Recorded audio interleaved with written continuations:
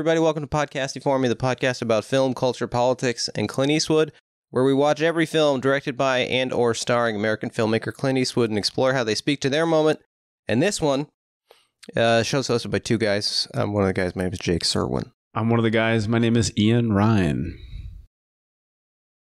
How you doing today, buddy? I'm doing all right, man. I'm doing all right. It's been like 6 hours since I talked to you.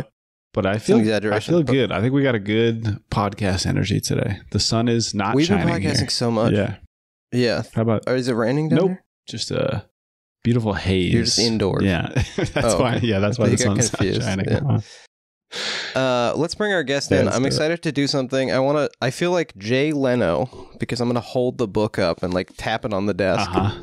Our guest today is a podcaster, comedian, journalist, author of the New York Times best-selling book, that's real, Raw Dog, The Naked Truth About Hot Dogs.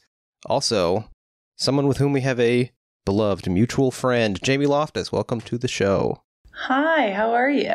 Welcome, Doing Jamie. Great. So nice to have you here. Normal. Mm-hmm. Feeling extremely normal over here as well. Sitting on the floor, really thriving. I don't mean to blow up your spot. You have a very elevated globe behind you. Can I say that? You have a globe? That's my ex-boyfriend's globe. I just feel like it's nice to have a globe in the house. Oh, sure. But I'm not locating anything, at any time. It does. I'm realizing, because I just moved, that it's the only thing in frame except me, so it looks more intentional. Mm-hmm. It's up so high. It's like. Well, no, that's an illusion. I'm down so low because I'm sitting on the floor. So the globe is at a normal height. The arm for a globe is usually like half of that height. Ian, am I crazy here? No, you are crazy. Her globe seems normal. Okay. And I would like to know, can you date it based on which countries have which names? What are we looking at here? That's some ASMR. Where do you want me to look? Let's check out a Czech Republic, Slovakia situation. Oh, okay. Ian goes first. Okay. This is great. I was hoping there would be a geography test at the beginning of the show. Yeah. Well, there will be. What do we got? We've got Union of Soviet Socialist Republics here. Yeah. Prime time. Hell yeah. Shout out. Yeah. Let's hold on. A real moment in time. Cool. Soviet Socialist Republic. Perfect opportunity to get this out of the frame. Really beautiful. good. Now we can focus. Yeah. Love to do it. By the way, somewhat recently, star of the film we're talking about today, Sean Penn, appeared on the Conan O'Brien podcast. Yeah. On which Conan called cancel culture very Soviet. Now, did he mean this in a good way? We can't know. We don't know. And also, given his date of birth and place of origin, even less clear. Mm-hmm. Hey, he's from down the street from where you are. Not really the street, but, Anyway, the reason we got you on the show, Jamie, is for all sorts of reasons. But one of the main ones is you're a Massachusettsian. What do you say? I'm a masshole. You are, masshole, from Brockton. Calm, yeah. The word I was trying to avoid saying. So I looked it up. Brockton not on the Mystic River. No, nowhere close. But what is your experience with the Mystic River? I don't know. I mean, I know I've been adjacent to it, but this is this is my thing with movies about Boston, is that they all either take place at Harvard or in this 5-block radius of Southie, which is not reflective of their it's such a small portion, but it feels like every popular movie that takes place in Boston, whether it's The Departed, whether it's The Town, whether it's Good Will Hunting, which kind of straddles both, Mystic River, it's all guys stomping around being my daughter, and in the same 5 blocks. Right. Yeah. So I didn't grow up anywhere near Southie. I did, I had friends who lived there, or I would go to bars there. I got in trouble when I worked for the Boston Globe. I wrote a piece because I spent all day at a bar in Southie on St. Patrick's Day and wrote about what I saw. And then I got denounced by Representative Stephen Lynch for smearing the area.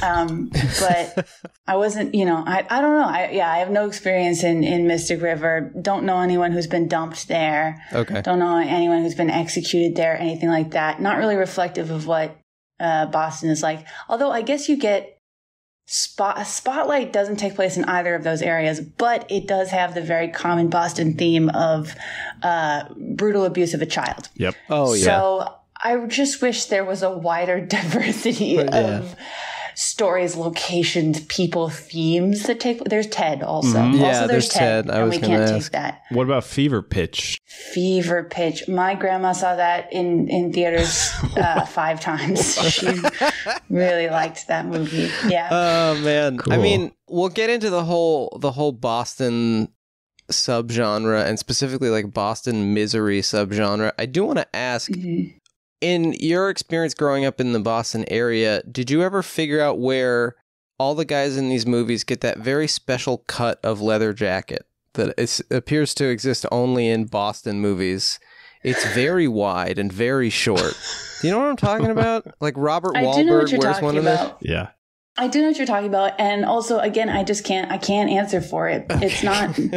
It's not a Massachusetts that I personally know. I mean, and I also feel like it's weirdly pulled from like the past. Also, like I'm pretty sure that, and other Boston residents can feel free to correct me on this point. I've never lived in that area, but it just feels like they're all wearing like clothes from the 80s in movies that are taking place in the 2000s. But there's just such a huge, I don't know. And it's based on a Dennis Lehane novel. And he's just, like whatever, jerking off on a keyboard. I mean, he's a great writer, but what is going on with him? Is he a normal seems guy? like something Unlikely. Well, something so bad seems to have happened to him, We don't all know Dennis Lehane. That's another thing about the Boston area. We don't all know him. I don't know him. I don't know what's going on with him. I don't know. You don't know his dad? You don't have an opinion about his dad? No, we don't know. We don't all know each other's parents. We don't. I don't know what's going on with Dennis Lehane. I hope he's well. It's weird. I feel like he's kind of like, well, less so, but like what Stephen King is to Maine, Lehane kind of is to Boston. Right. Yeah. Where he just kind of is. He just like won't shut up about it, and everyone's like, yeah, I guess it's like not good, but like, is it? And I don't know. I lived in Maine for a while this summer, and I found in the writing community in Portland, Maine, a lot of animosity towards Stephen King. Their opinion on him, enough. You'll find some of that here on the pod as well. Lehane, of course, focused seemingly, like you said, on very specific parts of Boston, which I did some cursory research, grew up in like a working class family, 5 kids or whatever. Yeah. He grew up in Dorchester. So part of his experience, real. Yeah.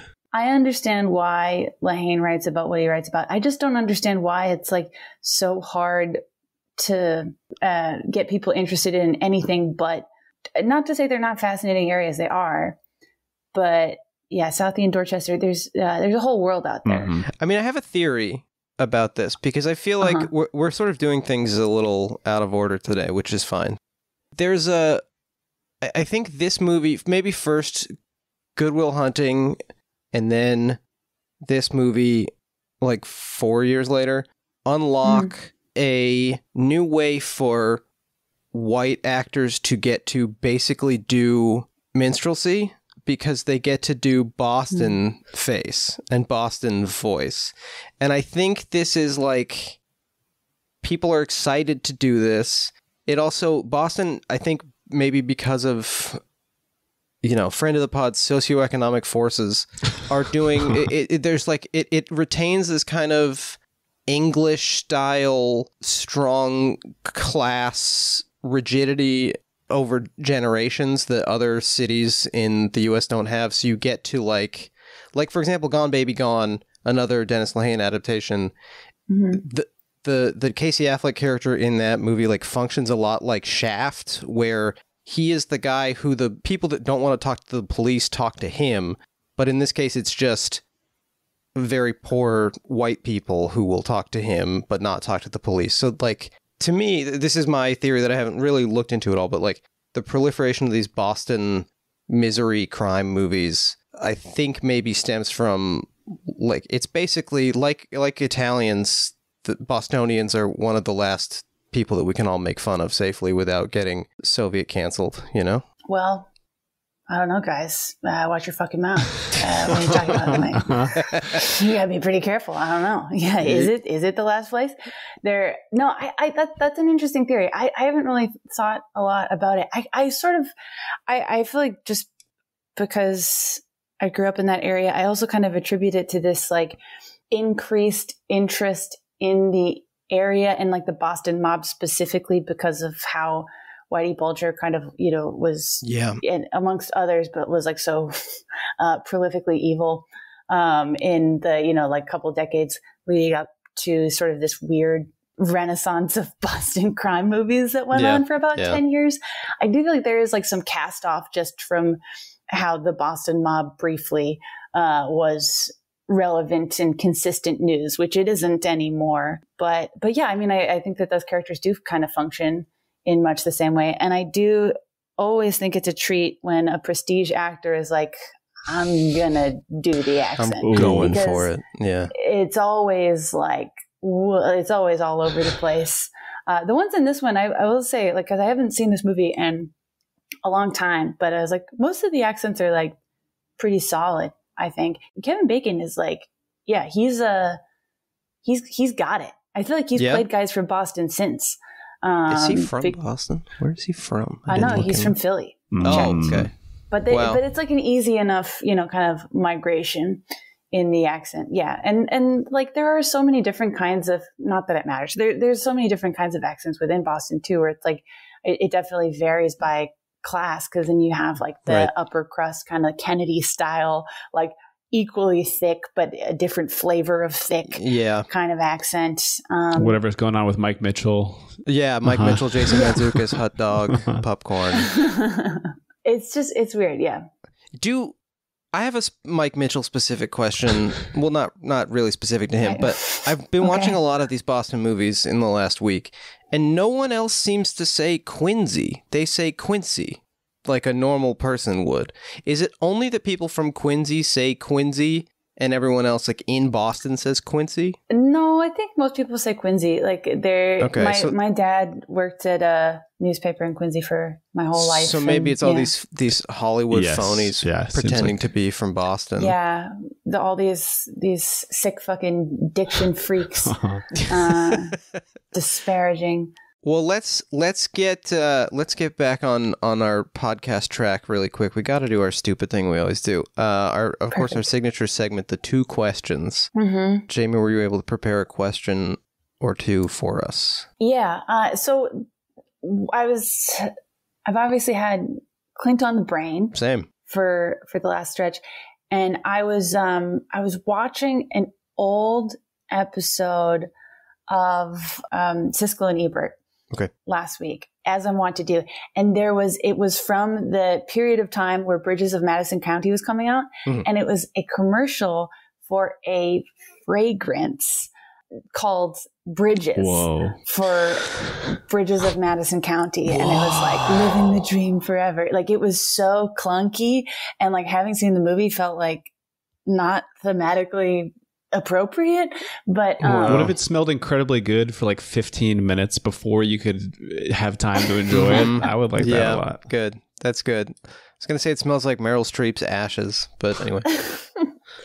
So my question is, if there was a fragrance for Mystic River, what would you call it? That's one of my questions. Ian, do you have any ideas? Well, one of the things I discovered in my investigations was, of course, that in a classic case of white colonizers being stupid, they took the name for Mystic River from the local indigenous phrase, which just meant large estuary. Of course, they were just describing it like scientifically, and they said like, "Oh, it was like Missitook." Yeah, exactly. I think is the phrase. So I guess I would try to get the smell of like a nice crossover freshwater, saltwater seabird in there or something. Ian loves the smell brackish. Yeah, exactly. That's his signature scent. I like that. I like that very much. I am, of course, going to have to go with... So my girlfriend is a big fragrance nut. This is her... My hobby is this podcast, and hers is fragrance. Perfect. Yeah, it's so much cooler than me. But There's the website Fragrantica, which is sort of like a letterboxed for the most perfume. Deranged people on earth. Yeah, it is so good. It is such a crazy, because people who get into fragrance very quickly, like you go from like weed to like double crocodile immediately. Like your tolerance is so low or high, I guess. Yeah. Whatever. People go nuts, and they'll be commenting on like a perfume, saying like, I was reading a lot of reviews saying that this had strong animalic, like pissy notes, but it wasn't pissy enough for me. Exactly. People literally, they're like, I want this to smell more like piss. Another woman described one, they go so purple and so crazy in their descriptions of these smells, and this woman was saying this reminded her of a night when a French man scented her with his body. Yeah. So anyway, a French man scented her? Yeah, I believe she specifically said he scented her pubic hair. Mm-hmm. Like, I'm trying to understand what that could mean. I mean, like he sprayed like a skunk, or he had like a cat or a skunk. No, I think she meant like he just had a French musk pheromone spray. Yep. Okay. Yep. Yeah. Okay. A certain. Okay. This is where you learn. I'm like, there. I don't know. All right, good for her. You got to get into it. But anyway, all this to say, I think the Mystic River scent would be that of blood from a vampire's fang. I'm thinking a sort of a bloody, slightly spitty, and cold, undead, and very sad. No, as that's we've discovered. Yeah, exactly. Did you have any ideas for this, Jamie? Yeah, I would call it my daughter. It's easy. Yeah, the daughter obsessed. Like, yeah. It is I mean, and that's not to like make fun of women being murdered, but it's like the easiest way to get into the Boston accent, I think. Like if I ever have to get into it for whatever reason, it's like my daughter. Like it's just so, he says it so many times and he says it correctly, but it gets to be so, boy, does this guy love his daughter. He loves her so much. He loves her so fucking much. Did you have a Boston accent, or have you always been kind of TV pilled? Okay. So No, it was gone like by the time I was in like late high school. Yeah, because you watch enough TV. And then my mom had such a thick accent that when I was a kid, I was like embarrassed about it. I didn't think I had an accent, but I like digitized all of my home videos in the last couple of years. And it's like, it's brutal. And when it's kids, it's pretty funny because you're just like, why does this kid sound like she just smoked a pack of cigarettes, you know? I had a speech impediment, so I sort of had an accent, but it was like a child accent. I specifically sounded like I was from Child, you know? Do you have like is there a Menloism that or a Bay Area? Did you ever say hella? Oh yeah. I was unironically? about to say what we have is the classic, not totally white, but mostly white, upper middle class to upper class stealing black vernacular that we thought was cool. So hella's a good example. Specifically from E40 and Andre Nicotina. Yep. Exactly correct. Yes. Did you ever get hyphy? Oh yeah. Oh yeah, baby. Did you get stupid, dumb, and hyphy? Oh yeah, my bitter beer face was famous. You ever had E40's wine, either of you? No. I forgot what it's called. E40 has a signature wine. We'll talk about it. Will we? It'll come up. Thank you for the question. I have a question for both of you, if that's okay. Yeah. This is related to your book, Jamie, which I have enjoyed very thoroughly. Oh, thank you. Absolutely. Thank you. I was about the origin of the wiener. You go into the long sort of genealogy of the hot dog. And I realized that I have, like, without really thinking about it, always used the spelling wiener, Wiener, for the hot dog because they're from Wien. They're Vienna, they're Viennese style sausages. But when referring either to the euphemistic, the famous penis, which we love to talk about on the show, or calling somebody a wiener like they're being a coward or whatever, I say WEI. Right? Yeah. Is that... What is... Again, you're asking a series of very challenging questions. I'm so sorry. I don't know. No, I don't know. I wish I knew. But do you do that too? I would have to imagine it has something to do with the German, the language of German. I guess so. Yeah. I spell it like maybe I'm thinking of the Mad Men guy who's famously poorly behaved. Ian, do you know what I'm talking about? Is this behavior relatable to you? No, I don't know what you're talking about at all. You're not writing down the word wiener all the time? No, I mean, if you're asking me whether it's, I've ever lost a grasp of the English language, I think if anybody's ever heard another episode of this podcast, I don't think there's that much question about that. Ian moved to Mexico and I recently called him semi-lingual because I think he's got like half of each. Although I would like to point out that he once tried to pick an example of me picking like a homophone, and he picked the wrong one. So I was saying like plane of existence, and you said, well, actually that should be PLAIN, and I said, no, it shouldn't. No, because I was looking at your existence, bitch. Plain bitch. Sorry, I said bitch. We talked about this on the show recently. Yeah.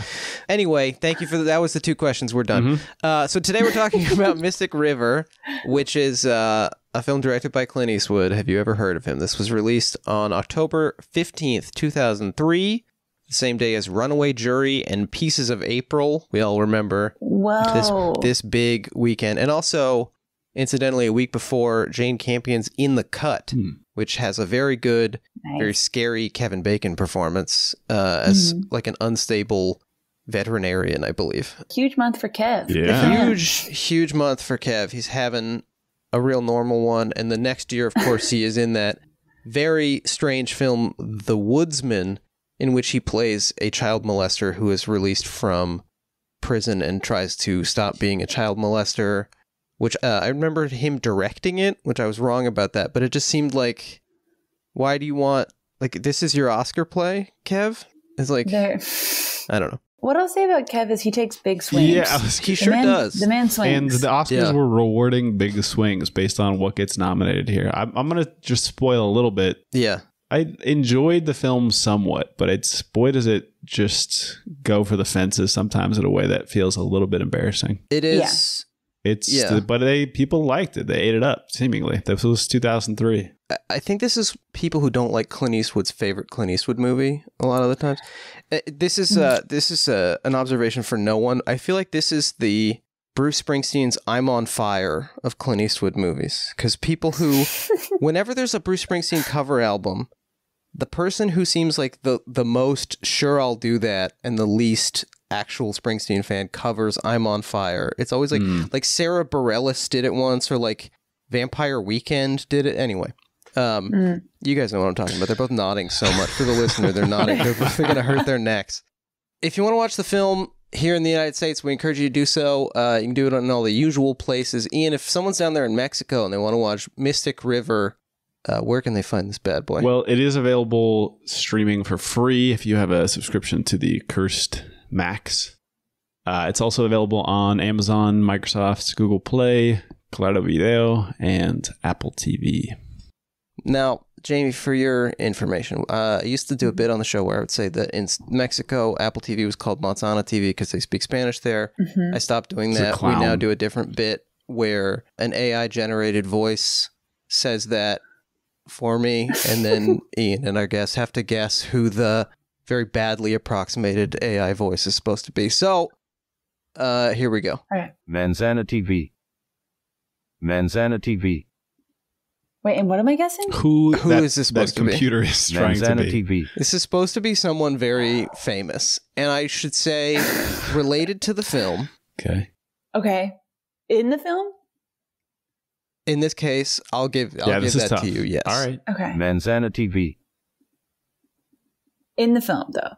Yeah, and is this Manzana TV? What if I told you that this guy has a crazy name in the movie? Manzana TV. Is this supposed to be Lawrence Fishburne? It's Morpheus. Manzana TV. Isn't that terrible? If he was from like the Midwest or something, that's really cool. Yeah, that sounds really weird.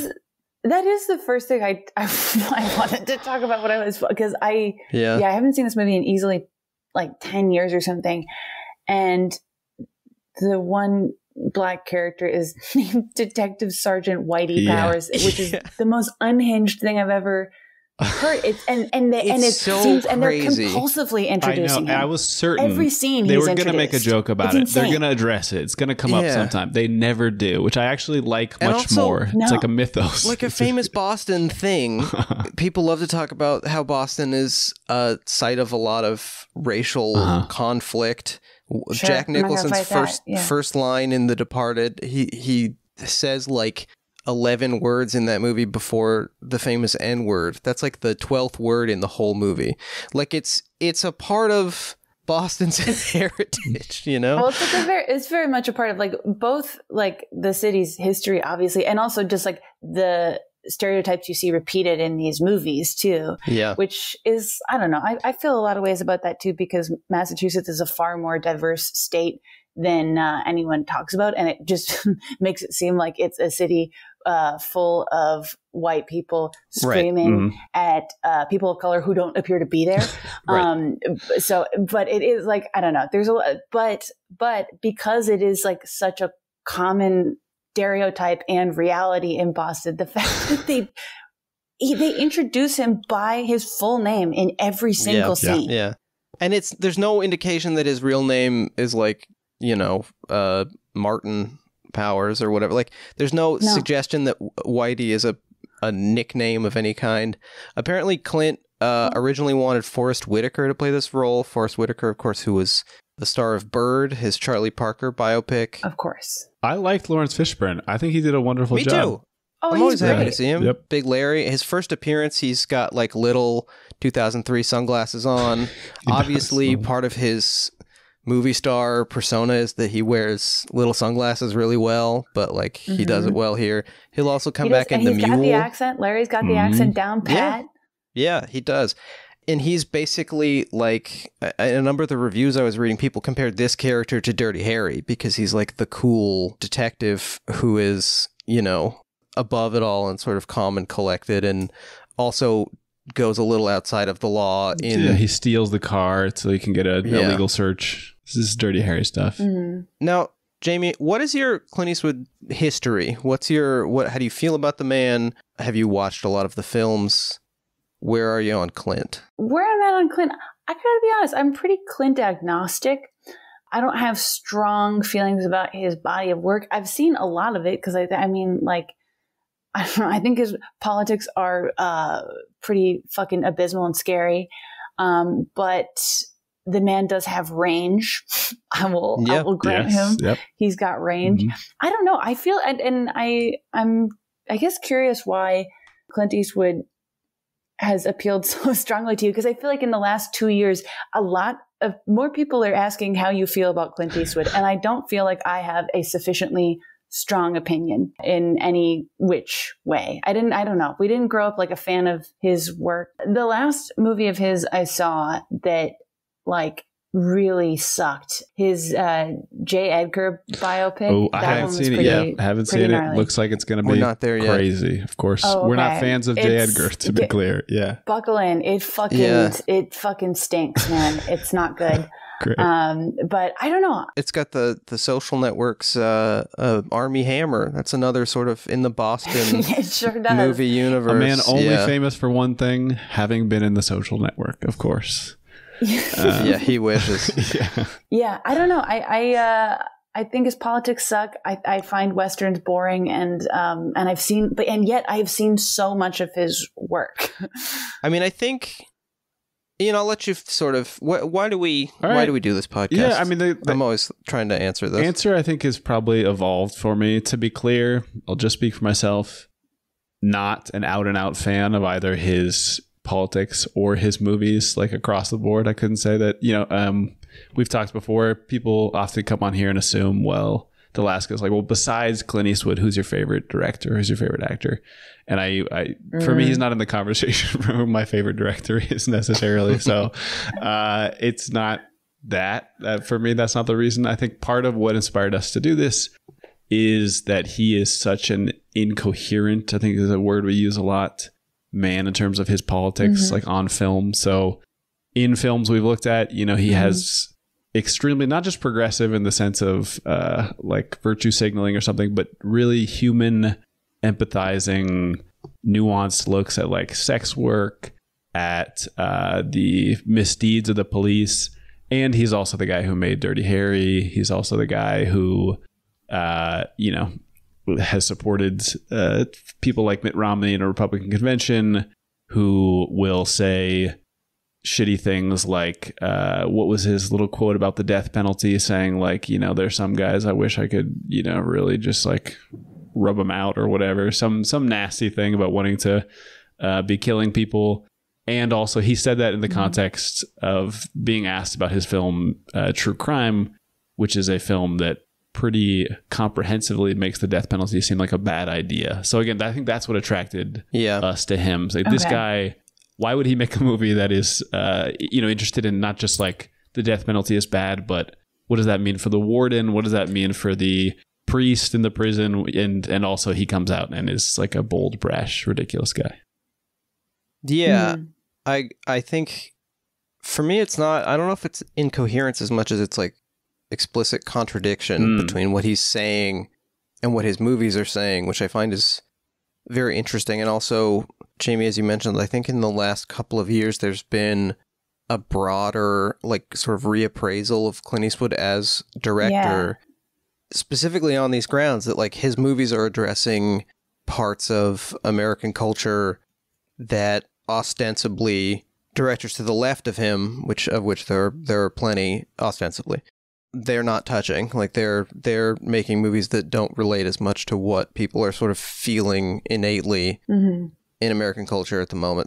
And also, to speak to another thing that you said, like, most of these movies are just very watchable. So we're having a grand old time. It's not too hard to go through, That's what's fascinating. I have a dear friend of mine who's a YouTuber, Maggie Mae Fish, made a video about his work a couple of months ago. And so I was hearing a lot about him and the all over the placeness that you're describing.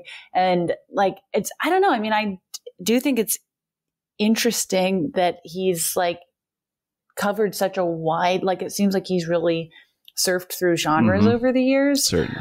And you can kind of tell when Clint has developed a new interest. Which is kind of like, it was just definitely interesting. I don't know. I'm looking at his and also that there doesn't seem to be, and I mean, you guys know far better than me, but based on what I'm like looking at, it doesn't seem like there's really a distinct house style where I've like seen movies of his and had no idea I didn't know he directed Changeling. That movie is like not a distinct visual, like, I don't think I don't always know when I'm watching a Clint Eastwood which is even movie. weirder because he has this team of people that it's not just him, right? It's often like the same editor, same cinematographer. Yeah, he'll work with the same cinematographer for like 18 movies in a row. It's unrecognizable sometimes. Incoherent does seem to be the vibe.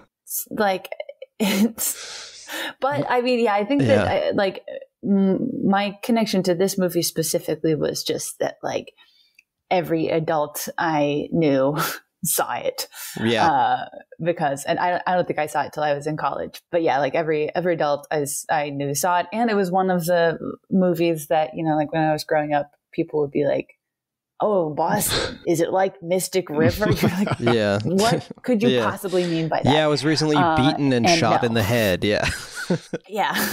Emmy Rossum's constantly getting us shot in the head. Also, I forgot that Emmy Rossum plays the iconic role of my daughter in this movie. And shout out to Emmy Rossum. Yeah, we share a birthday. She doesn't know. Woman corpse. Emmy Rossum. She was 16 in in She's playing 19. Because in the next year, 16. she was in Phantom of the Opera with Gerard Butler playing Phantom of the Opera. Yeah. And that was a movie I was absolutely, seated for many times, many times. She recently played Angeline on that Peacock show. Oh, about yeah, I heard that was good. Yeah, I didn't see it.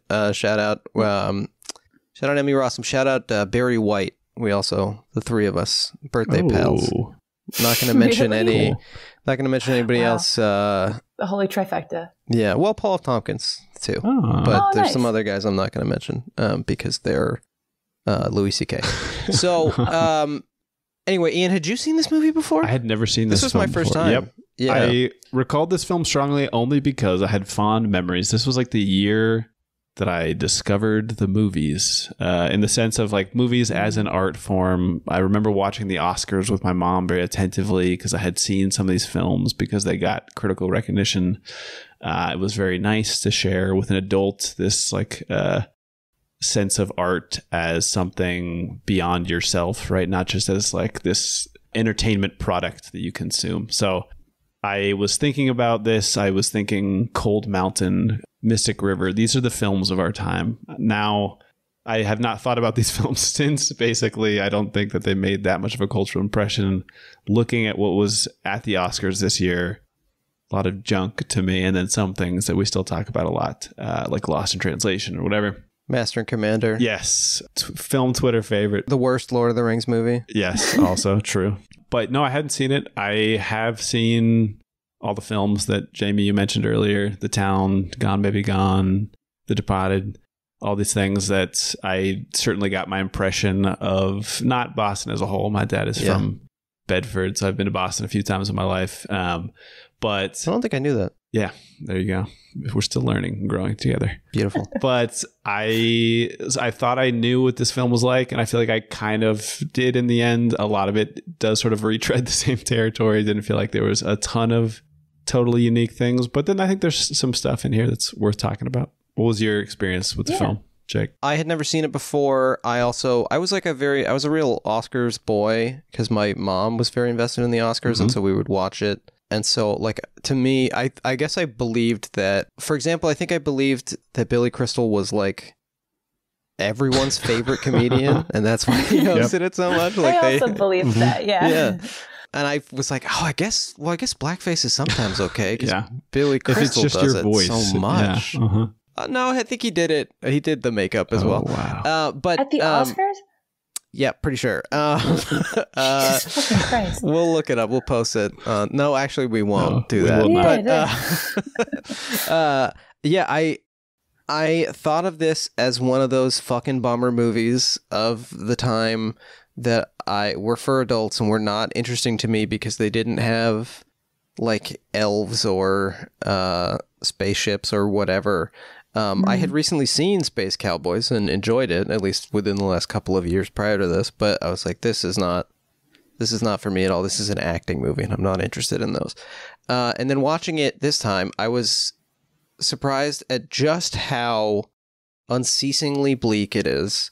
My girlfriend got up and was like pacing around the room because the movie was making her feel so bad and so angry. Specifically the scene on the beach, the banks of the Mystic with Sean Penn and Tim Robbins, and then cutting back to the boys in the kitchen, which I think is the film's finest sequence by far, but also like really just kind of awful to sit through.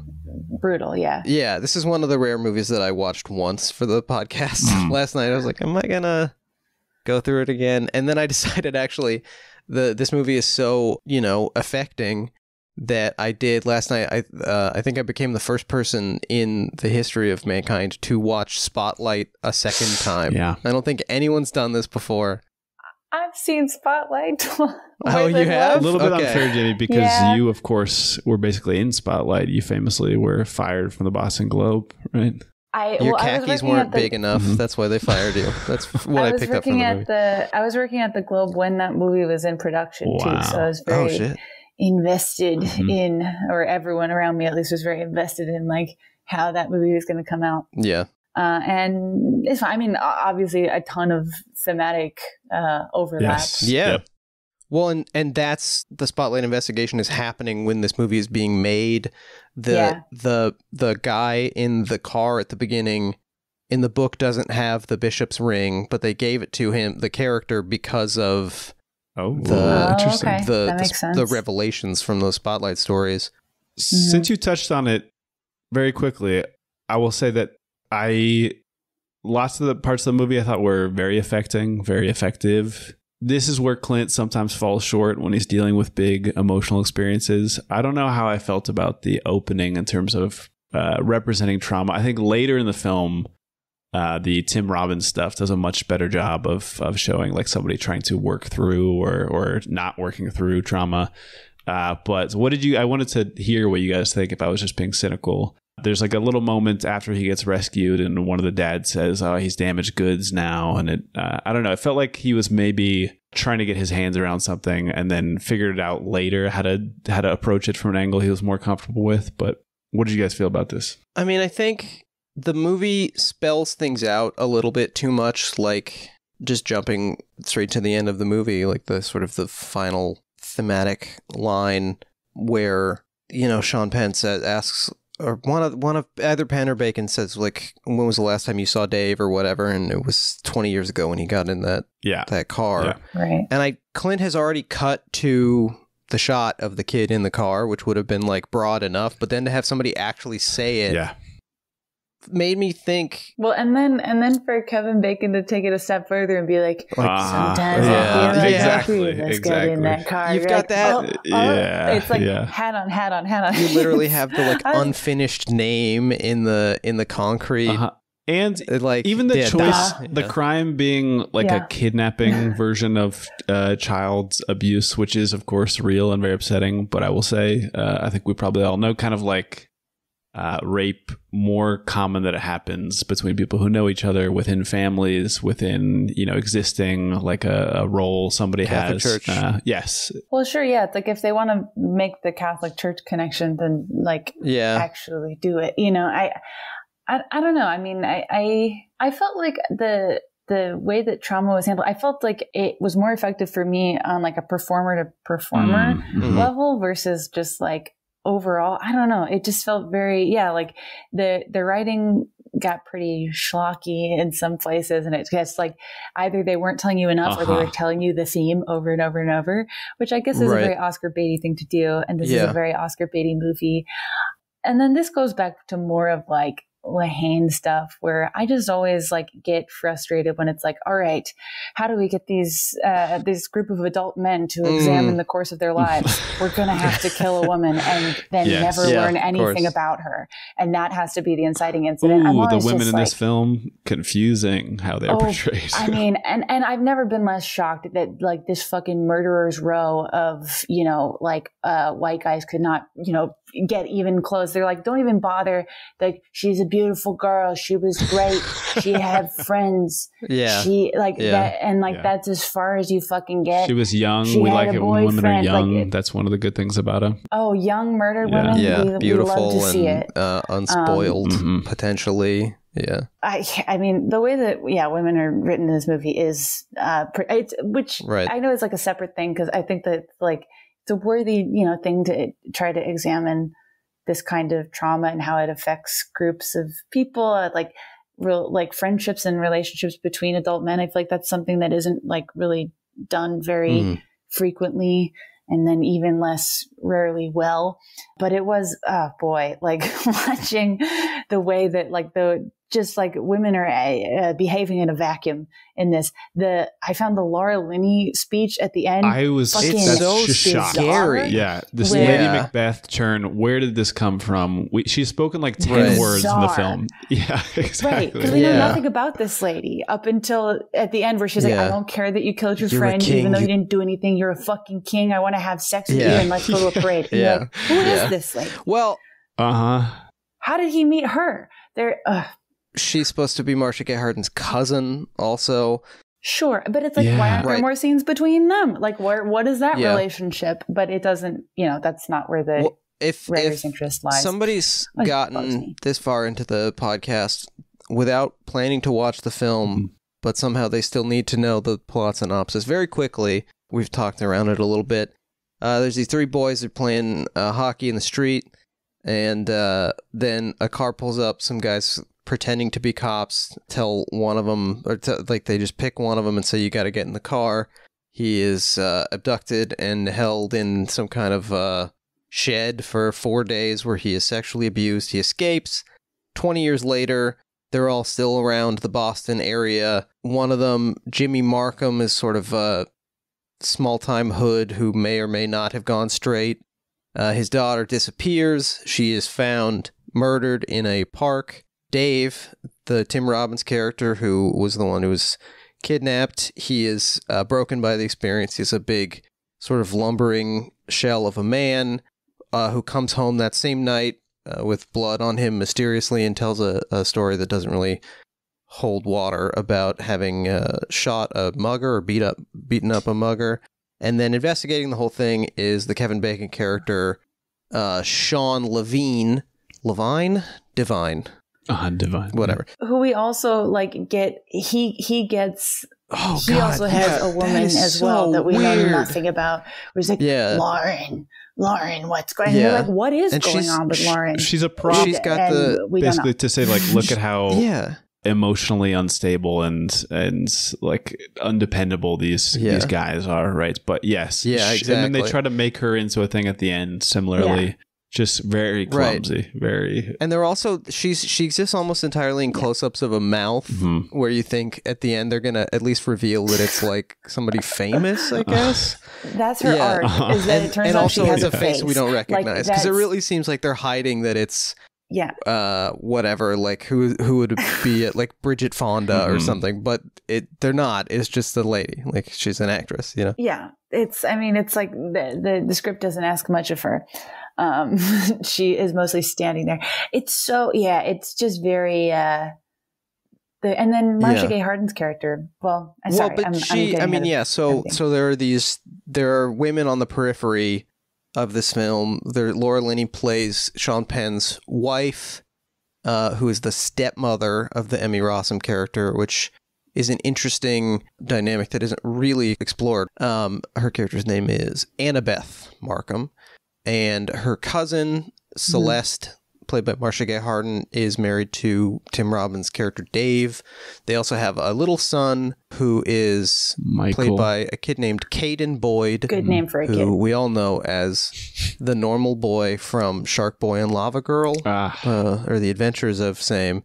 He's the normal boy who they take on their whirlwind adventure to wherever they go. Okay. What a treat. And then you got Emmy Rossum's boyfriend, Brendan Harris, played by a guy named Thomas Guiry, who was in The Sandlot. Guiry. And he's also on The Black Donnellys, which will not come up again on the episode in any way humiliating to Ian.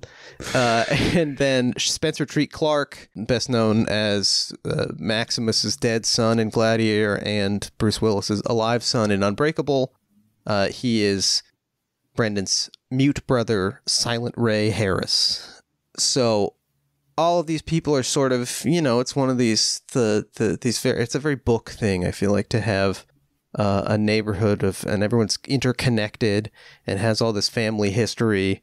Lehane is an interesting guy. This movie comes at it's a transition point from Clint's very popcorn 90s, where he's adapting a lot of airport novels, of which this is one, I think, into his prestige 2000s. He goes into kind of Oscar mode where basically everything he does, $1 Million Baby, Changeling. Right. I was like, that's the World War II diptych of Flags of Our Fathers and Letters from Iwo Jima and Gran Torino. And then, but this is like in the middle, where this is very much like a Dennis Lehane, I feel like is a real mass market paperback kind of author, but his books are always like, and by his books I mean the movies that are made from them, because I don't know how to read, but they're like so dark. Like, this is too much. If I'm on the beach, like this is too much. Gone Baby Gone is too much.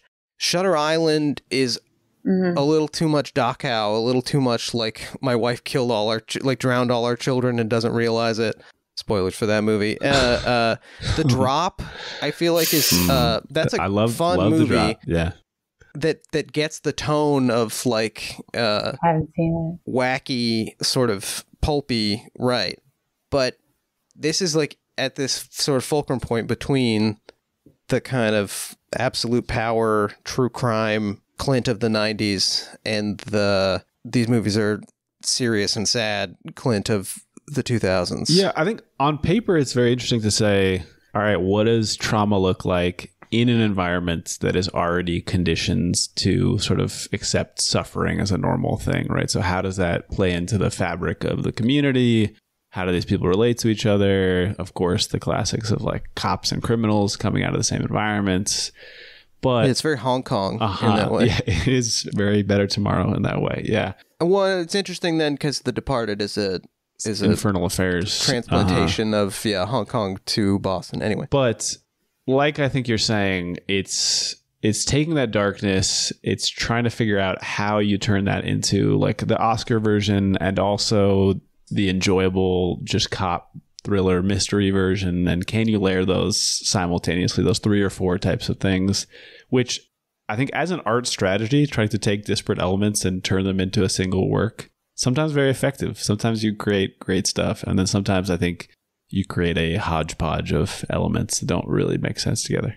Speaking of disparate elements and hodgepodge, I found a great article from the press tour for this movie, where Clint this is from the New York Daily News, October 5th, 2003.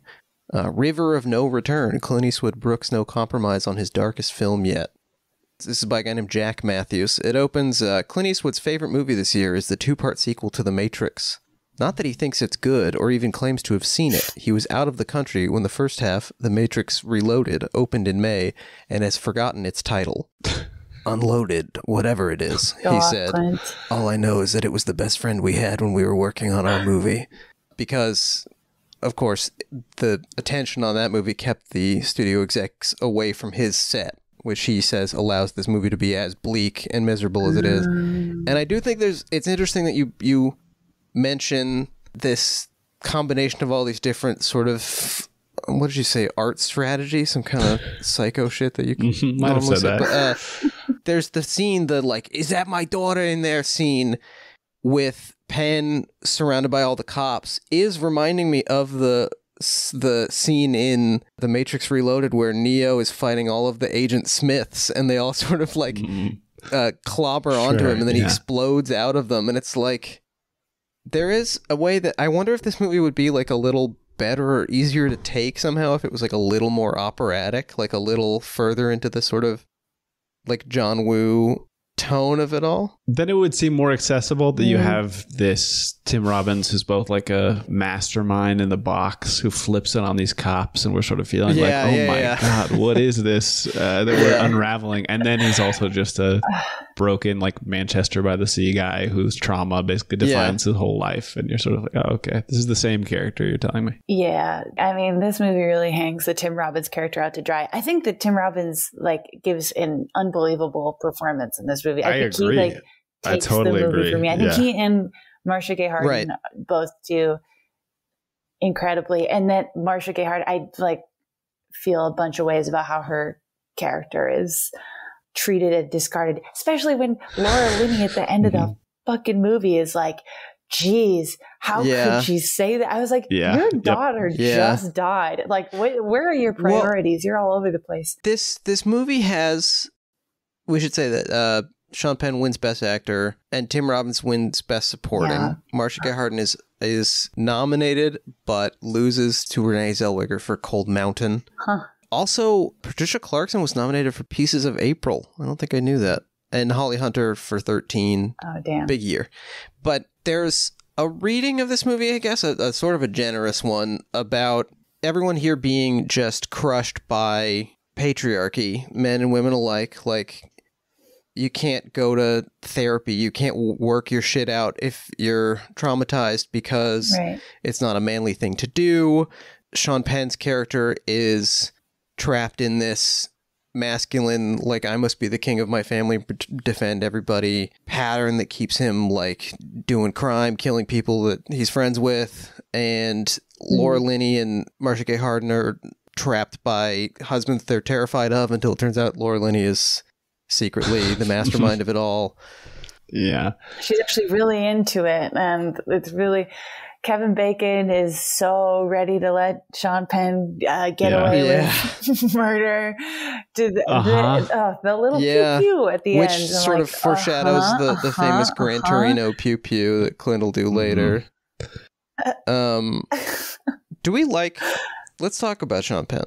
Talking about a man... Don't like Sean Penn. Yeah, unpleasant to watch, but in real life, just also incomprehensible. This man's behavior. Also obsessed with daughters. One of the all-time worst. Obsessed with daughters. His own, other people's. Yeah. Ever since I learned about his history, the way he like treated Madonna during their marriage, I'm out. I'm out for Sean Penn for life.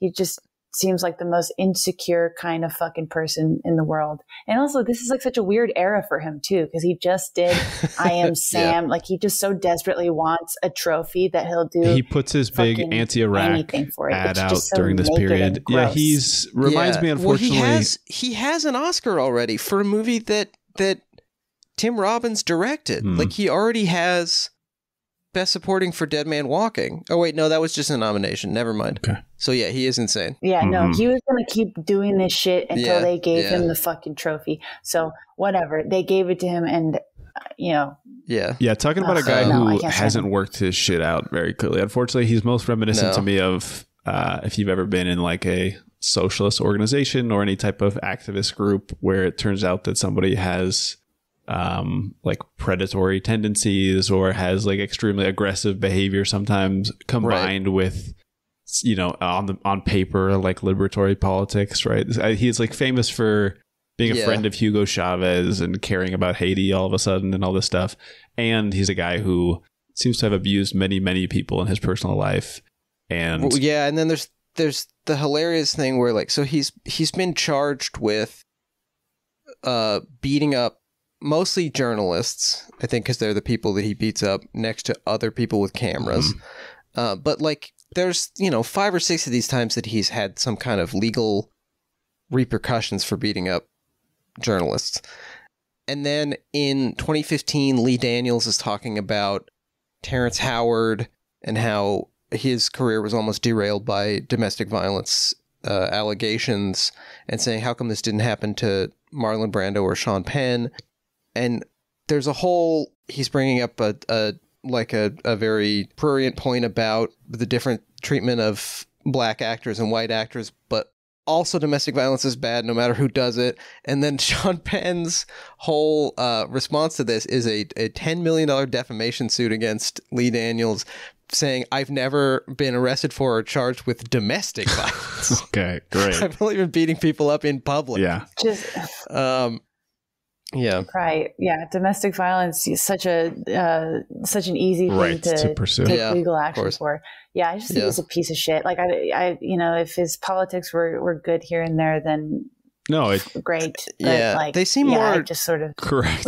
Yes. He talks about, I think recently in 2022, he talked about the feminization of men and the fact that their cowardly genes. Love to hear about somebody's genes affecting their personality. And then he read the whole thing. He says that they're swapping their jeans now with a J for skirts.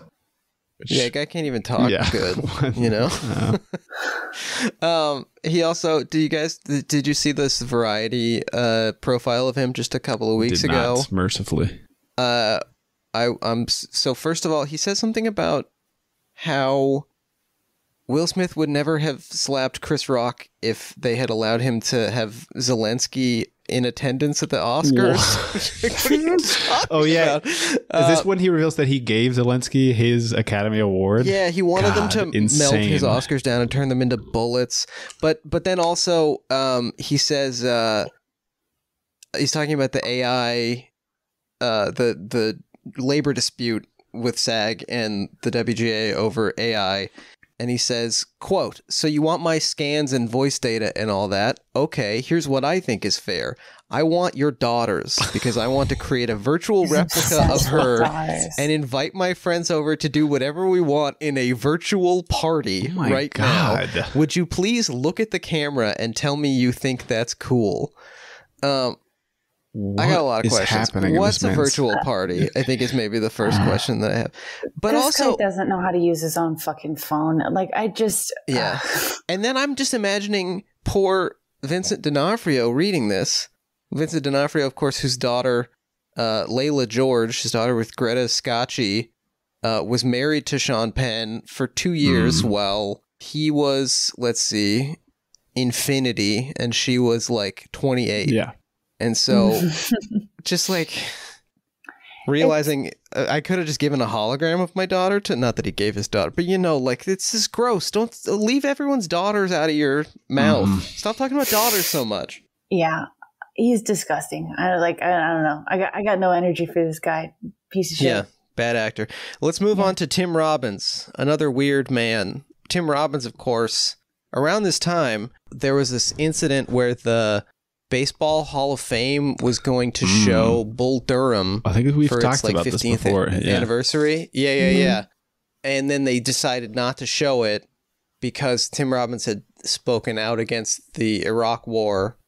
And I guess that was a problem. And even Kevin Costner, famous Hollywood Republican, was in defense of Tim Robbins, saying whatever he wants. Ron Shelton, the director of the film, said, "Baseball is the great American game of language and dissent, and Bull Durham is merely a story that tries to connect us." Really confused. Can either of you speak to baseball as a game of language and dissent? No. I'm not on that level, I'm afraid, that tier of I guess it's like brain. yelling, "What is this guy, a bum?" I guess is like the language and dissent part. I want a batter, not a broken ladder. That type of thing is very provocative. Yeah, we want a pitcher, not a belly itcher, of course. Yeah. But so he's working with these two like famous liberal guys. Tim Robbins was, a big Ralph Nader guy. He's like married to Susan Sarandon. They've got, there's political continuity there. Right. But now he's against COVID mandates, like vaccine mandates. So he's gone. Oh, really? Yeah, he's cracked a little bit. I applaud you guys for keeping up with the various opinions of these old guys. It's really, This is a Sisyphean punishment we've subjected ourselves to. Old guy opinions. Yeah, we did something wrong. I want to ask if the following, speaking of Tim Robbins, I want to play a clip for you guys and ask, do you guys think this is good or bad? This is from the film. You know what I was thinking about, huh? Vampires. What about them?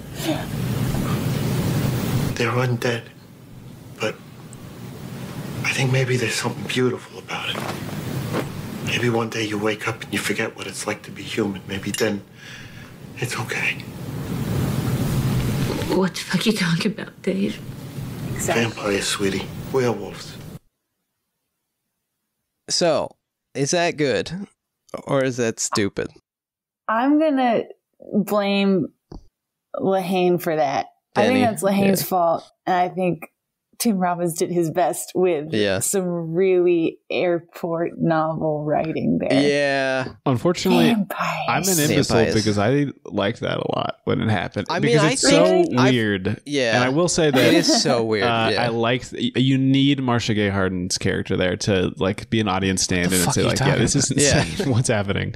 But then it makes me feel like the film knows it's weird and not to about face here emotionally, but I will say that abuse is a confusing thing that is not always expressed in like totally poetic or coherent language. So I'm open to this, and I'm also going to spoil what I think is a genuinely great film. So if somebody wants to check out Wolf House, skip ahead 15 seconds or whatever. Oh, this is the Chilean film? Yeah, so this is an extremely experimental Chilean film that's like semi-stop motion about a girl in this strange house that's evolving. And then it turns out much later that the wolf that's hunting her is a representation of this real, very strange German religious community in Chile that was like kidnapping and bringing in people to this cult and sexually abusing them. But it's using this like surface story frame narrative of like a fable, right? Like a children's fantasy story, about a girl being hunted by a wolf in a house in the forest. And I guess it reminded me of that, which obviously this film came out 12 years later or whatever. So it's totally unrelated. But I think like somebody trying to wrap their head around abuse in terms that make sense to them, even if they're totally silly and don't represent the weight of what you're really talking about is, I don't know, affecting to me. I'll get on board with that. Yeah. I mean, I feel like, especially if we're going with like what I think this movie does do well, which is like just demonstrating not only have a lot of these characters like endured a lot of abuse, especially the Tim Robbins character, but that they don't have the tools to process it. Yeah, like no, that exactly. like does contextualize it. Yeah, I don't know. This movie is really good at like contextualizing how masculinity is a prison for men. I don't think it does a very good job of demonstrating how it affects the women in their lives. I think it's just a fucking mess in that regard. Yeah, well, they don't get any time. Like, there are these little moments. Like, I think Marcia Gay Harden's performance is very good.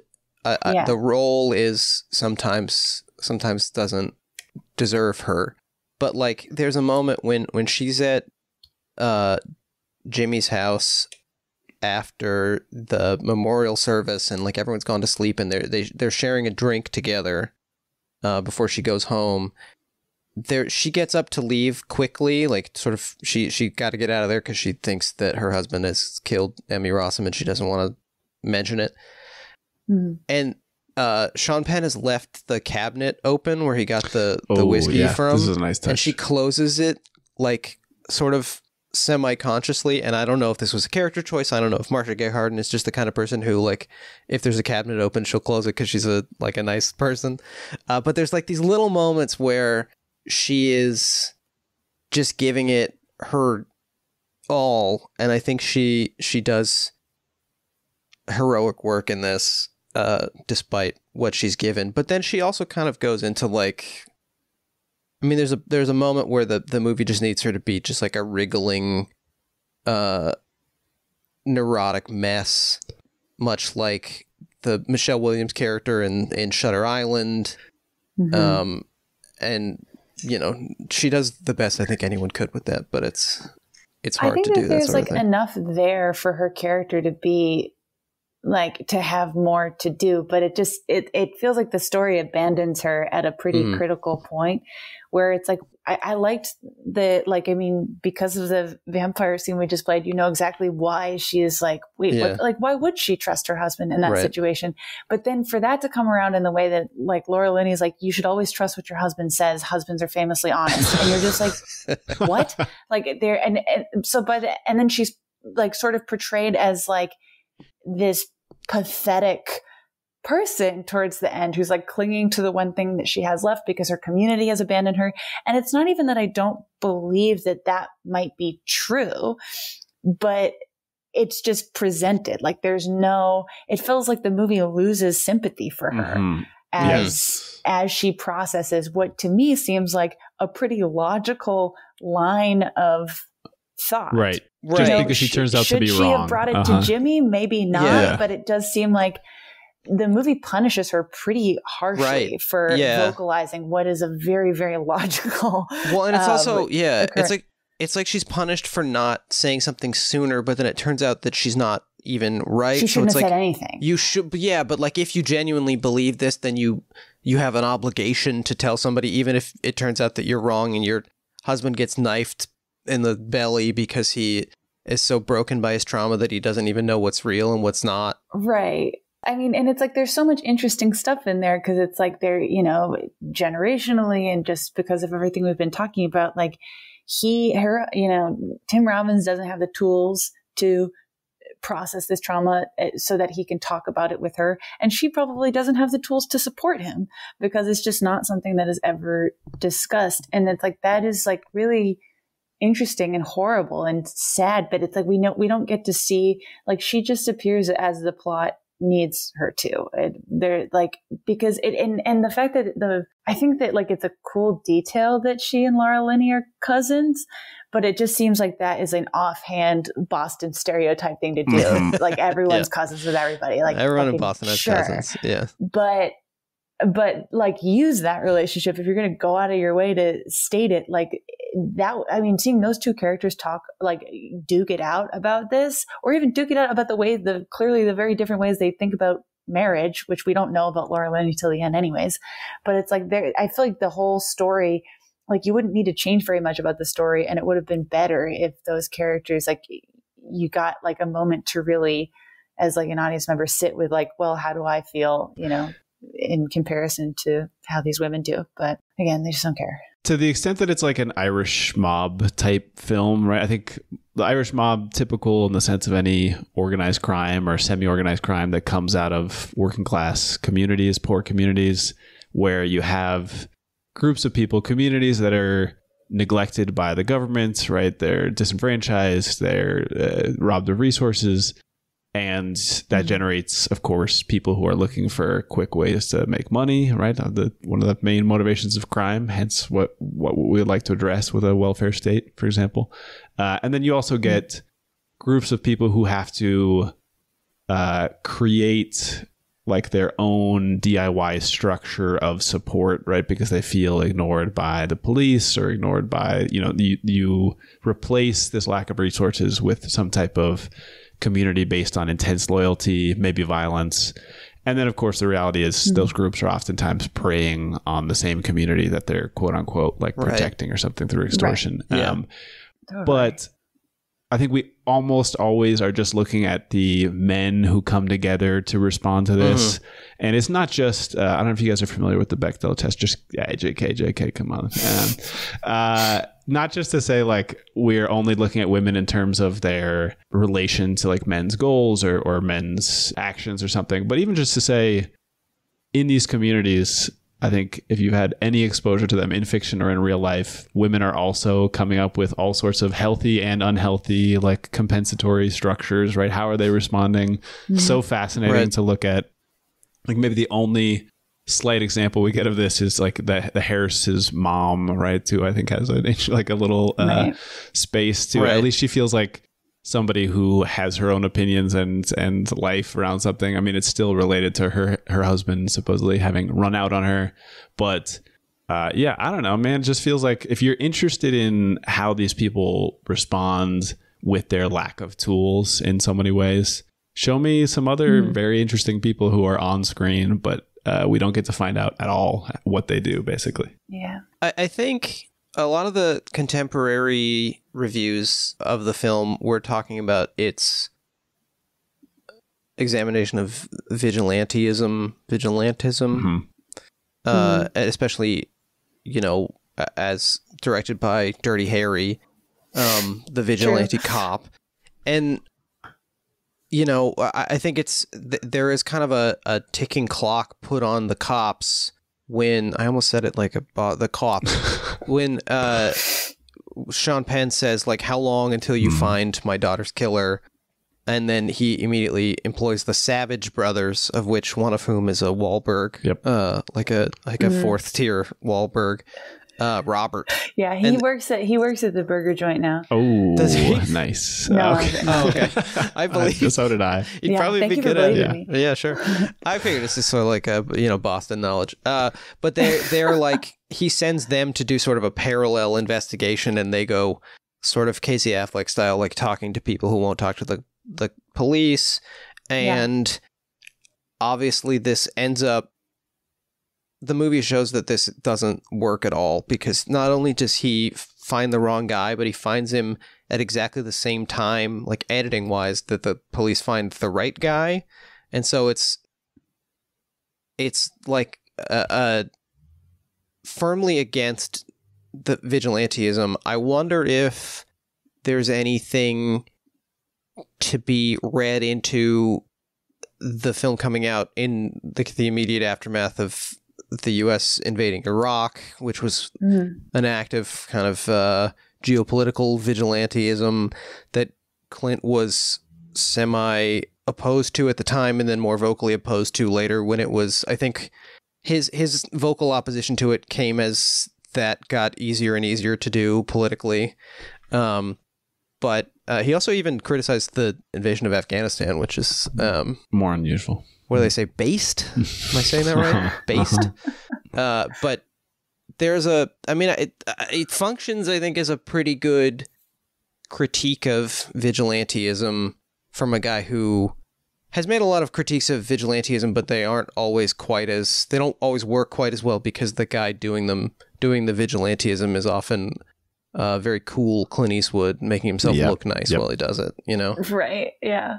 I don't know, am I off base there, Ian? What do you think about that? No, I think the only thing I'd add to complicate it, to use that classic word, is that we have Tim Robbins' character also vigilante, not in a necessarily defensible way, but just in sort of like, we understand as an individual human. He's sort of not operating as like this force for justice necessarily. Just, I mean, it seems to me maybe a more realistic look at what vigilantism really is, because I think in reality, I think both the police who do it and criminals who are carrying out like loyalty violence or whatever, community justice, they just have like a juvenile, underdeveloped sense of what it means to respond to harm, right? They're just saying like, well, if somebody harms somebody, you got to harm somebody else to make it good again. And again, I'm including the police in that, but to include a character who is just saying, I was harmed and now I'm harming somebody else, and it's not like with an intention or with a feeling that it's going to resolve anything. It's just happening. I think that's also very interesting. I mean, as the famous phrase goes, mystic river people. You know? Yes. Yeah. It's true. There's the movie does one of those things where it sort of tells you how to watch it when they first sit down with Sean Penn in the like morgue cafeteria or wherever that is. Yeah. And he says, he starts talking about how, you know, you ever think about how one decision changes your whole life forever? And he is tracing all of this back to, if a different one of them had gotten into the car, then he wouldn't have met his first wife with whom he had the daughter. And so if he never had the daughter, she couldn't have been murdered. And I think the movie is actually full of all of these like contingencies and all of these chains of consequence where, because he did the crime and then got ratted out by Ray Harris Sr., his Emmy Rossum's boyfriend's dad. Just Ray. He went to prison and then he killed Just Ray. And that if Just Ray hadn't been killed, then the Harris boys might have grown up a little better. The brother wouldn't have been so devastated by Brendan eloping to Las Vegas that he wouldn't have accidentally shot Emmy Rossum, and the gun wouldn't have accidentally ended up in their house. Shout out to Eli Wallach, by the way. Apparently a one-take performance. I got to be honest, didn't even recognize him, unfortunately. Didn't even notice until the credits. And I said, oh, wow, of course. It was Eli Wallach. Sounds like you haven't seen The Holiday. Speaking of, it's complicated. And that's a damn shame. And that's a damn shame. Because Eli Wallach that is a barn burner of a good movie. in that movie. It is so fun. Yeah, he's like an old Hollywood writer who lives down the street from where the house where Kate Winslet is shacking up, and she becomes friends. Like there's this very, in my opinion, Jamie, feel free to argue with me, but I think the romance between her and Jack Black is kind of cursed, but her relationship with Eli Wallach is so lovely that it redeems that half of the movie. Yeah, that movie is funny because it just like has such like, the way it feels about the bodies of its stars is laid so bare, and the fact that Jude Law and Cameron Diaz are fucking essentially the entire movie, and Jack Black gets a little kiss at the end of it. Like, it's just like, I was like, wow, it really was a real decade for making people feel horrible about their Kate normal Winslet bodies. too, the famously disgustingly corpulent woman of if Hollywood executives were to be Very believed. strange, but Eli Wallach in that his whole role is like talking about how Hollywood is different now than it used to be. And it's like, you know, when I first came to Hollywood, your movie would make $1 and now it makes $1 million. Like that's all that he says the whole time. It's wonderful. But anyway, yeah, it's nice to see him back here after all the spaghetti westerns with Clint. Yep. Also, now we're getting into the point where a lot of the sort of Clint's got an army of guys online who will argue, especially in this later period, that his apparent artlessness is actually a very strong and brilliant artistic choice. And I feel like we get a little bit of that here, where specifically in the vampire scene, the movie, this is often like, this is a place, this bugs me a lot in movies. Directors love to have children watching a cartoon that hasn't been on television for 80 years so that they can show off a favorite cartoon of theirs or like something thematically relevant where like Crazy Cat with 2 Ks is like doing something that is about to happen in whatever Tarantino movie it is. Also, they love to show a horror movie that would never play on television to show how cool they are at thinking of an old horror movie. But in this case, the movie he is watching, Ian, did you clock this? Jamie, did you clock this? No. John Carpenter's Vampires. Oh, wow. With James Woods. Oh, so he was just saying the name of the movie. Yeah, exactly. Watching a vampires movie. Exactly. I thought he was just like, that's great. Yeah, he knows. Yeah. He's saying, you know what I'm thinking about? The direct-to-video sequel, Vampires Los Muertos. Who's in that? We've got... Oh, that's the one with John Bon Jovi, by the way. Wow. But apparently, Carpenter wanted Clint Eastwood to play the James Woods role in that movie, so maybe it was a little nod. Also, James Woods is in True Crime, a couple Clint Eastwood movies ago. But also, this is just a movie that would have been on television. Like, this is a very realistic, and also a thing that a Tim Robbins type guy would watch. Like, Tim Robbins' character isn't going to watch some, now acclaimed Mexican vampire movie that wasn't available in the States for 50 years or whatever. I also want to give some quick shout outs to some of our favorite characters who appear in the film. There's a tabloid in the background in one of the scenes at Jimmy Markham's Market, in which Kim Basinger appears. So shout out Kim Basinger. Also got a bus ad for the 2002 film I Spy, starring Eddie Murphy and Owen Wilson. I caught a SpongeBob towards the end of the movie. You caught a SpongeBob. That placed it in time. That was like, oh yeah. Because this movie does feel like it takes place a little bit outside of time. Yeah. There was also, did you catch this in the parade, Jamie? And shout out to the fellas over there at Pod Casty For Me. There was a McGruff. There was a guy in a McGruff suit. Who could miss the honkin' McGruff they managed? I can't believe they got McGruff. He's so busy. He was booked and busy in 2003. Are you kidding? True. Yeah, and now he's just like available to for like PSAs for pay, where he'll say like he's working at Wahlburgers with Robert. It's like, be very careful that you're buying legitimate sneakers. There are too many duplicates on the market. Yeah, it's like that kind of stuff.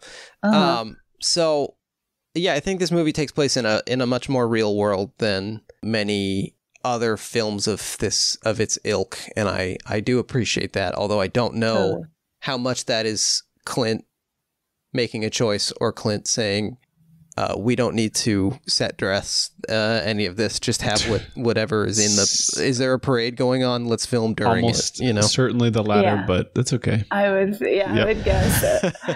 Although I would love, if I could, give Clint an assignment, I would love to see his take on McGruff.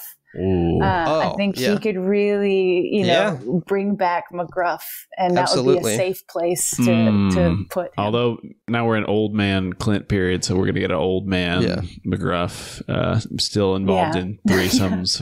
McGruff looking back on his life, his 14 years of life, exactly. and having some real regrets. Wish I took a wife out of crime. I don't know.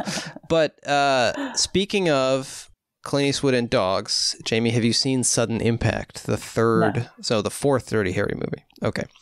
No. He's got a dog in it. The dog is, what's the dog's name? Meatball? Meatball sounds right. He's a bulldog. It's a big bulldog that is sometimes played by a very visibly testicles having bulldog, and sometimes played by a very visibly recently nursing bulldog. Like, it's just we talked about this. It's very... He's just like, it's like such Tiresias. a mess. Like, he's such a mess. Okay. Is he just blowing up that gender binary that we all hate? No, I think he's actually... I think that's one where I'm willing to say this is a distinct choice by Clint. But, Jamie, I got to play this for you. And I hope this is okay that you've I think you at this point have just opened yourself up to all manner of ephemera like this. This is a scene from the very opening of Sudden Impact where Dirty Harry has come upon this disgusting crime scene, and his partner guy, he's eating a certain handheld food item. That is like the one thing I know about those movies. Yeah. Okay, yeah. So I'm gonna play this, and he's just asked Dirty Harry what if something's bothering him. No, this stuff isn't getting to me. The shootings, the knifings, the beatings. Old ladies being bashed in the head for their Social Security checks. Teachers being thrown out of a 4th floor window because they don't give A's. That doesn't bother me a bit. Come on, Harry, take it easy. Or this job either, having to wade through the scum of this city, being swept away by bigger and bigger waves of corruption, apathy, and red tape. Nah, that doesn't bother me. But you know what does bother me? What? You know what makes me really sick to my stomach? I know what he's going to say.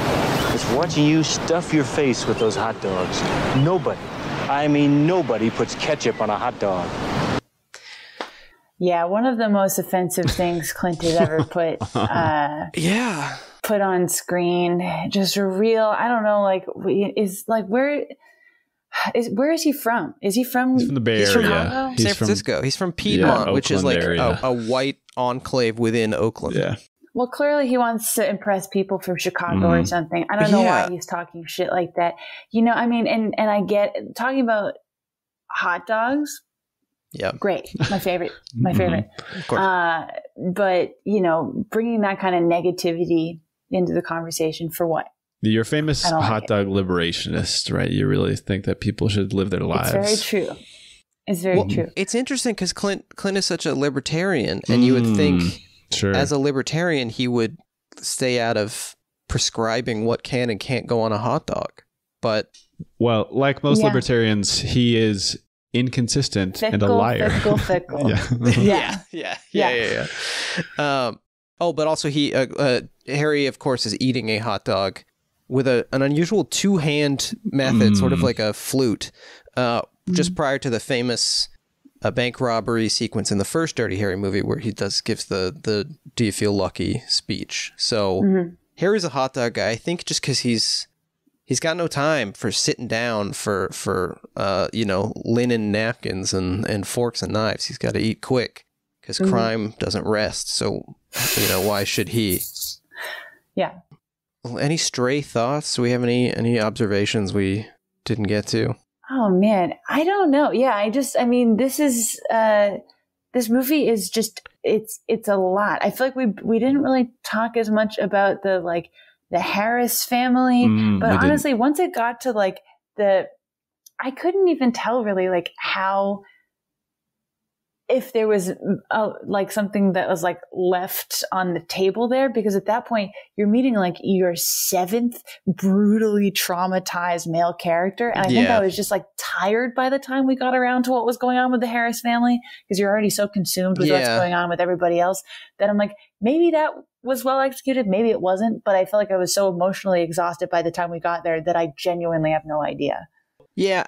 I think Clint's movies at their best get at a certain bottomless chain of brutalities, like a kind of endless series of cruelties that have brought any American to where they are in this exact moment. So many of his movies, from the Westerns to the cop films, which often invoke the Wild West and the colonization.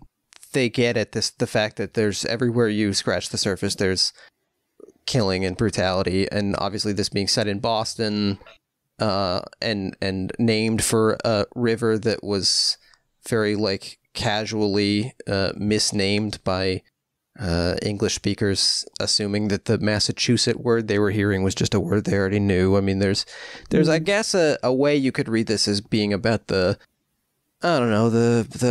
original sin at the center of American life or something. I don't think it's really there as much as it's just always a thematic concern. And I do have to justify having this podcast still. I understand that. There's something there. I don't know. Ian, were you going to say something smarter than that? Well, I wouldn't say that. I was going to say something, though. Thank you. Now I'm going to say two things. First of all, when a bunch of Irish guys go somewhere, that's a special type of colonization now, isn't it? And the second thing that I want to say, dude. Fuck. Oh, by the way, shout out to Conor O'Malley's video about the Irish mob. If anyone hasn't seen that, where he says, "I'd give up every computer in the world to bring back the Irish mob." Yes. So check beautiful. It out. It's probably better than this movie. Yeah. The other thing I wanted to say is we get a moment here that's walking the line, and I don't know if there's any takeaway about it, but that's the same year as this movie. Oh yeah, there you go. Sorry. where Kevin Bacon says, I'm going to send him home, the place he's been going his whole life, talking about one of these products that you're saying, Jamie, of these extremely broken homes in broken neighborhoods, sending them to prison, right, as part of this like intergenerational cycle of crime. And I don't know, is that the borderline eugenics essentialized in a bad way version of like there are just people who are born criminals and Irish people. Yes. Or is that the type of essentialization that sometimes happens when we're trying to address real problems, like having to say, okay, based on the environment that they grew up in, it's so common that that's the way, which means we have to change the environment. I don't know which of those two versions it is. Is it just like the dismissive version that allows us to say, favorite phrase on here, we have like ontological criminals who we just write off as bad people?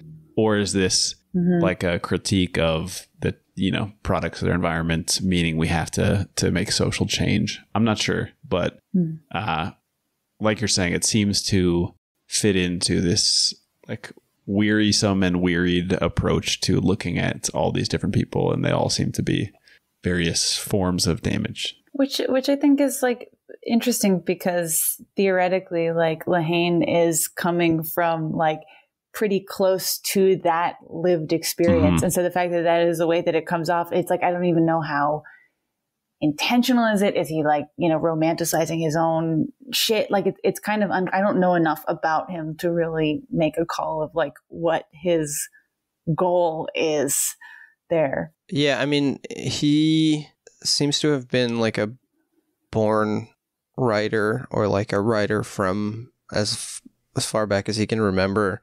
So I think it may be with Lehane, especially, it seems like, despite being a guy who left Boston and lives in Southern California now, is just obsessed with the fact that everywhere you look in Boston is misery and pain. Yeah, seems like kind of a him thing, Seems like you have to start. It's like a good thing he defines the global view of the city. Yeah, I mean, there's a way that, so Clint gives a lot of the kind of ontological criminal stuff. He gives that to Fishburne, which I think is interesting, that we have one of the... Yeah. Is he the only black character in the film? Basically the only black character in the film saying... Unit captain is also black, I believe. Okay, yeah. He's saying, like, he asks Sean Penn about how he did some time a while back in a way that suggests that this is, an uncleanable stain on his character. He also talks about how he can tell that the guy, he's been in prison because he carries it in his chest or whatever, or instead of in his shoulders or something like that. Some kind of like very bodily, like Mark physical of Cain type thing. Permanent. Yes. And I don't know if that's, Clint, it's often the incoherence we've been talking about. There's a question always of, is he just being post-racial and trying to say that, black cops can also be, like, everyone can be racist or something? Or is he saying that the white supremacy at the root of law enforcement can infect us all? Who knows? By the way, wearisome and wearied might be a good future name for this podcast.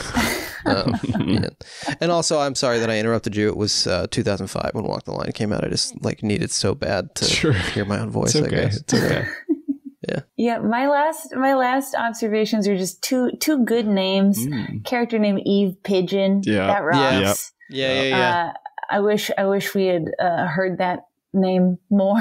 Real good. And then there was an acting professor at my college who was in this. I didn't major in acting, but a guy named Ken Cheeseman. I always remember his name. I saw Ken Cheeseman's name, due to it being Ken Cheeseman. And apparently he taught at my school. Understandable. The end. Oh, he's the guy. He's the guy drinking with Dave in the bar. Apparently, when they see Emmy Rossum dancing. Oh shit! Iconic character, Dave's friend in bar. I mean, he's got classic. He's got some lines, right? Does he say something about Red Sox losing?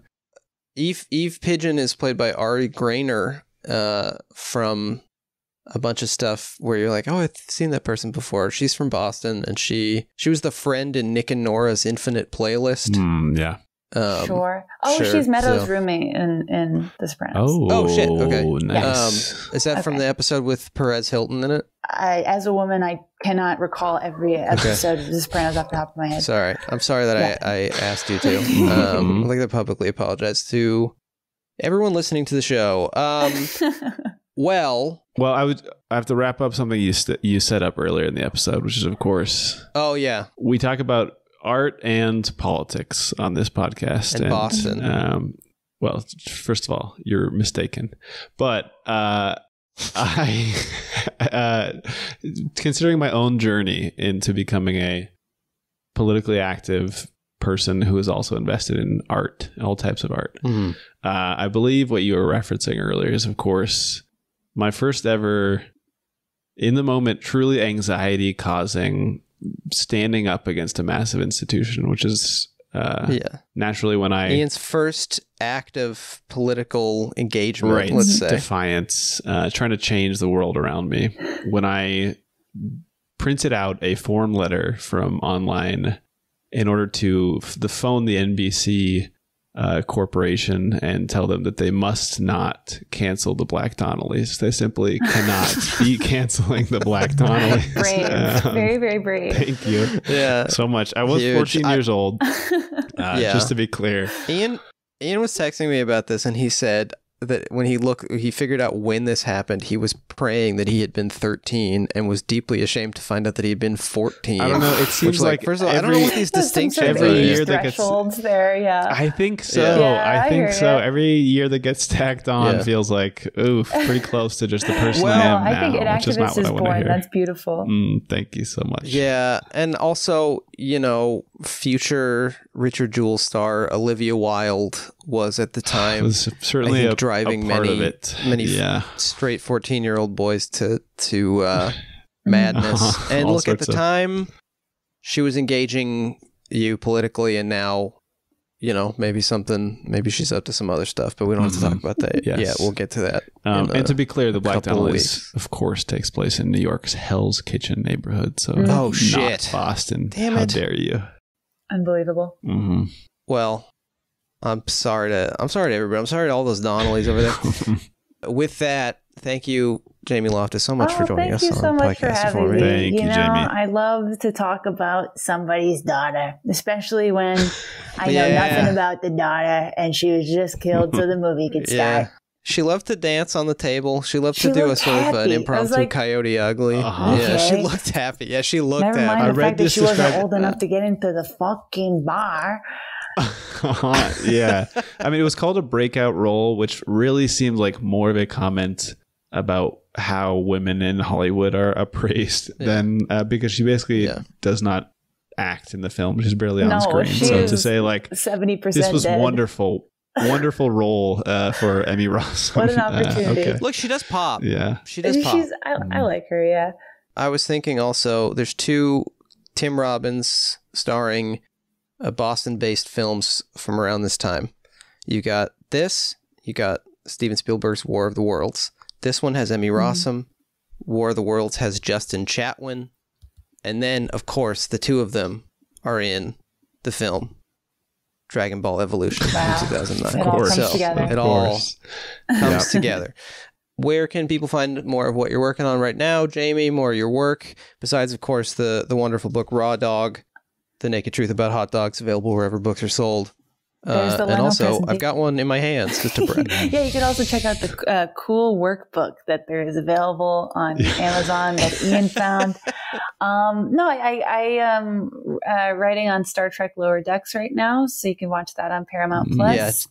I gotta be honest, that scared me. I was like, I had come to terms with all right, so somebody who wrote a real book is gonna be on the show, but I can handle that. And then I found out you also wrote a fucking Star Trek. And I'm like, how am I supposed to act normal around this person? You do hate to see it. Yep. But you love to see that show. So there you go. Check the show out. Check the show out. And you're on social media and stuff at all the... I'm on Instagram at Jamie Christ Superstar, and still on Twitter, for the time being, at Jamie Loftus Health. People are always like, I'm there for now. I'm like, I'll probably be there till I die. It's going to take something pretty bad at this point. So I'm still over there. Yeah. It's gonna take some more pretty bad stuff. And speaking of all those bad websites, we are on Twitter and Instagram at Pod Casty For Me. Remember to subscribe, rate us, write a review, helps us on the algorithm. If you like the show, tell a friend, tell your dad. Writes most of the name of the show in some wet concrete. If you have any questions, comments, or concerns, you're interested in co-hosting a 2-person Clint Eastwood podcast, you can email us at podcastingforme@gmail.com. Thank you to Jeremy Allison for our artwork. Next week, we are talking about the movie The $1 Million Baby, where Clint actually wins the Oscars again. Famous film. Haven't seen it. Looking forward to finding out if it's good or bad. It's gonna be a short episode. We're just gonna say whether it's good or bad. If you want to watch that movie, it is available to stream here in the United States on all the usual places. Ian, down there in Mexico, what do you got? $1 Million Baby. It is available also streaming with a subscription on Max and Google Play, and unfortunately Amazon, and that's it. But I guess we could imagine one place that it might stream in the future is Apple TV. No. Okay. All right. Just trying to help you. You know what? We can't imagine it because the AI Bill Burr doesn't sound like anything. Okay. So I was trying to find, like, they don't have Mark Wahlberg, they don't have Matt Damon, they don't have Ben, they don't have like any Boston people. They don't even have Ted. It's not an accident. It's an accent no one can do, famously. Well, this has been a delight. Thanks, Jamie, for being here. Thanks for having me. Thanks, Ian, for being here. And thanks everybody for listening to the show. And we will see you later.